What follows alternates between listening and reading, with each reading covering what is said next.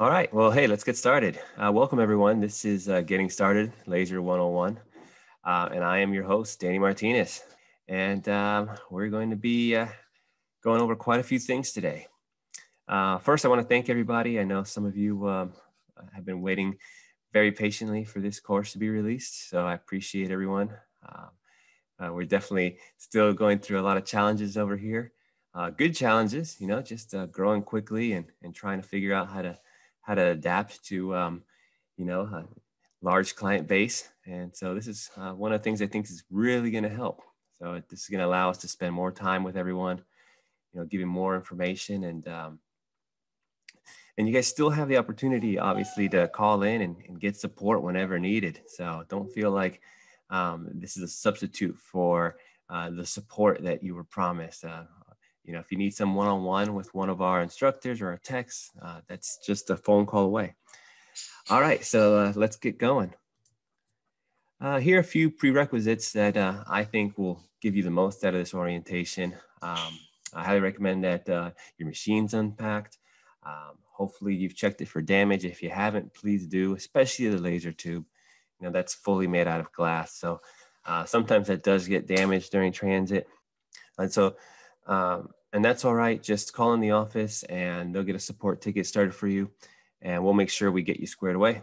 Now your laser, you should have the chiller filled with water. The exhaust should be set up and the alignment. If you haven't gone through that alignment procedure, that's the last step before you can really actually get started in using your machine. And your software, Lightburn should be installed and the device should be set up. That was at the bottom of your alignment instructions. And that also had with it your Lightburn key. And if you have time, the beginner walkthrough that Lightburn provides, they have it actually as a document. Actually, they've got documents. They actually have a nice little website dedicated to their support. But they also got this really great UI walkthrough on YouTube. So I linked you guys to that stuff when I invited you to this. So if you had a chance to see that, that's going to really go over a lot of the design aspect and just where everything is in Lightburn, all the tools and whatnot. This course is really going to start focusing more on what happens after you have a design in Lightburn. So they've already done such a great job documenting everything on how to get started with it. We're just going to pick up where they left off and start showing you things about, how and why you do certain things to program the laser.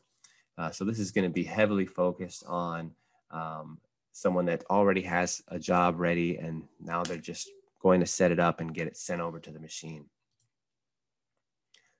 And here's what we're going to learn today. I've got 10 things I really want to go through. Safety is our top priority. There are a few things here that I really want to instill in everyone. And then how your laser actually works.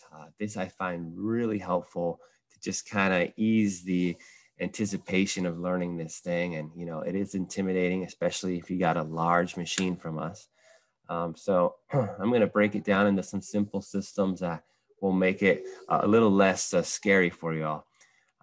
And then, of course, there are some variables behind controlling a burn, which is actually what we're doing here, is this controlled burning of materials. And I'm going to show you how to find the perfect settings. Also going to give you a general understanding of layers in Lightburn and how you set up basic parameters. And I'll show you how to execute a job with confidence. I'll go over the keypad on the machine and what every single button does. And then I'll show you a proven method for setting up material in the machine. Lastly, I'll show you some good habits, best practices, and I'll show you, some costly mistakes you can avoid. And when and how to ask for help, which I've noticed a lot of people are struggling with. So we're going to go over that.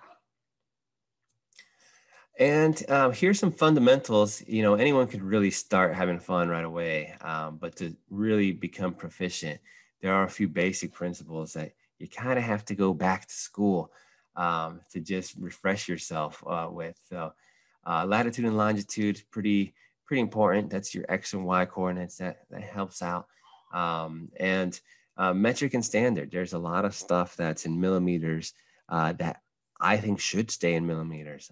I was always used to using standard, as probably everyone else is. We're used to inches and feet, but that's really not practical, especially when you're doing such small detail. It's easier to say 1 millimeter than, point whatever inches. So it really is a interesting transition because you haven't done it before, but it totally makes sense once you start working in it.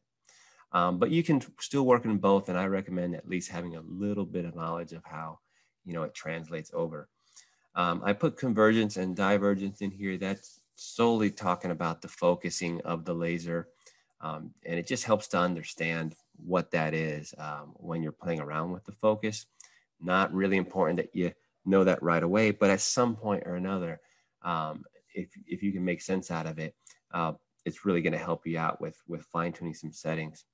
Raster and vector, a lot of you probably familiar with, but that's the difference between scanning and tracing an image. So usually when you're rastering something, you're filling it in. The laser head's just sweeping left to right, left to right, left to right, and filling it in. And when you're vector cutting or scoring, the laser is just tracing a bunch of lines and curves. Then I've got the scientific method. That is one of those things that is really helpful for trying to figure out settings. So I'm a big fan of teaching that. And a little geometry. Once you get the rotary device and you're going to start engraving on cups or glasses, if you want to do a full wrap around or anything like that, that's where pi times diameter equals circumference becomes, something you have to calculate to figure out. So that's all you really need to know, just that one equation. So don't think you have to go back and take a whole class on geometry. And then some basic graphic design skills. That goes a long way. So, if you know how to make shapes and weld them together and edit nodes, I mean, that's going to get you going quick. If not, that's something you can just play around with in Lightburn and start understanding how that stuff works. All right, hey, that's me about your instructor. So, yeah, I just a little background. I have been doing this for a long time. I do have a desire to simplify complex systems, which is kind of ironic because I find myself in the most complex situation ever, given an expanding company, COVID. I've got a new baby that's about to turn a year old, and I've been doing it remotely. I've been staying home for the last year. So this has been a really interesting time. But I have worked with CNC equipment, engravers, and lasers for a really long time. And someday soon, I hope to return to things I enjoy doing other than work. And then, of course, this is Kira Lee Rasta. She is my American Eskimo. I feel the need to introduce her because you'll probably hear her bark a lot. So she likes to let me know anytime there's a sound outside that might be, somebody trying to break in and kill us all. But yeah, she's an awesome creature, and she's always by my side. She loves the laser. If I turn a chiller on, she runs in the room and she wants to see what's going on. So she's super interesting, and you guys will see a lot more of her. She's kind of becoming the mascot in the office.